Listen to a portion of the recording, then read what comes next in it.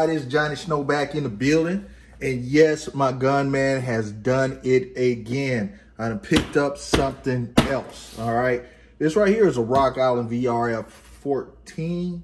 Yeah, VRF14. This one right here is the VRPA40. VRPA40.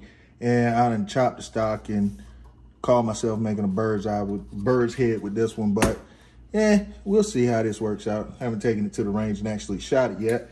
But on to what this video is really about. All right, about this VRF14. This is the unboxing. Let me go ahead and open this thing up. Booyah! There we go. Comes with a magazine, and this is the 5-round magazine. I also have the 9-round. All right, and it comes with an extra spring on it.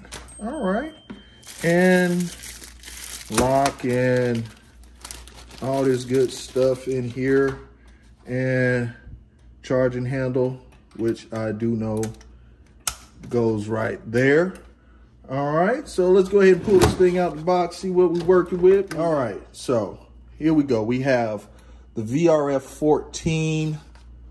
This is a 12-gauge weapon. A 12-gauge weapon, mag-fed, and does not have a removable grip on it. It has this little weird thing in the back, but we're getting rid of that. And let's see. All right, this is pretty cool. It's pretty cool. Here, let me go ahead and put this 10-rounder in it so we can get a good look at it. This is the Rock Island buffer bolt system, and the spring is up here, and it's automatic,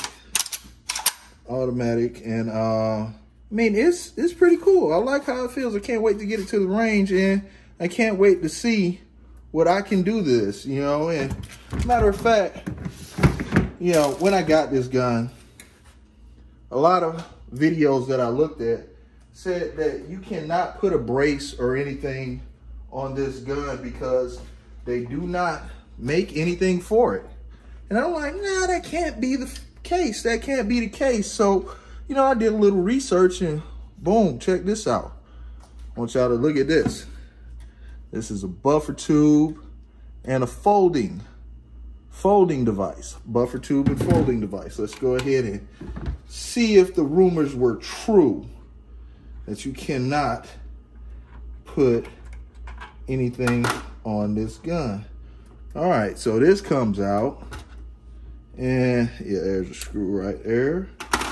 Get that screw out of there, and as you see, you put said screw in here.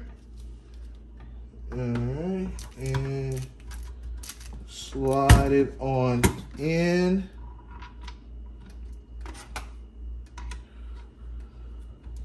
Screw that on down. And now the gun that you could not put a pistol brace on,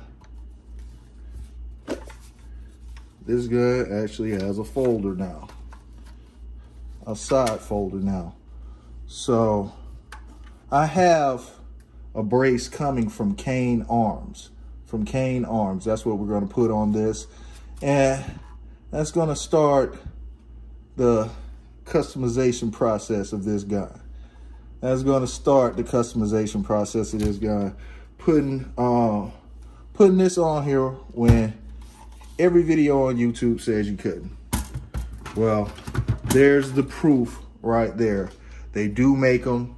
You can put them on there, and you can put a brace on this weapon. All right, so like I said, this is just a quick unboxing. Let you guys see a little bit of what I'm about to do to this thing, which really I haven't shown you anything yet. But, you know, this is the beginning.